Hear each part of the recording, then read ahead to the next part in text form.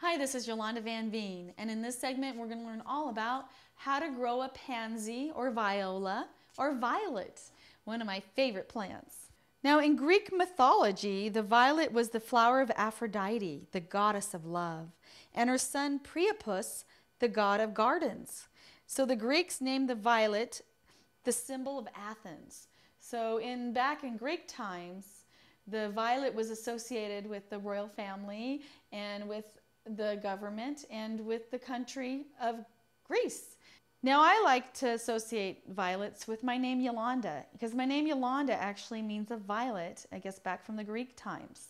And it is also closely related to the royal family.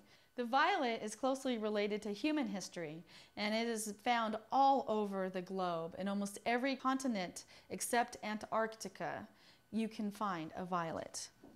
So I found that violets will grow almost anywhere into sun or shade. They don't really need to have full sun. They'll grow in quite a bit of shade if it's a little bit on the warm side or protected side. They don't want deep, deep, deep forest with no sun at all. But as long as you've got a little bit of sun, they will grow. And my theory is if weeds will grow, a violet will grow. So anywhere that weeds will grow, you can get a violet to grow.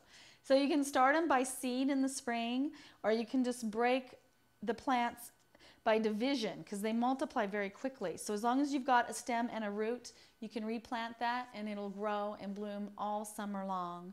And I love them. They bloom through the fall and they're so dependable, and they're hardy from zones 3 to 9. They reseed themselves. So they're an annual, but they're also a perennial. Violas or pansies need a lot of water when they're in bloom, because if you let them dry out, you lose them.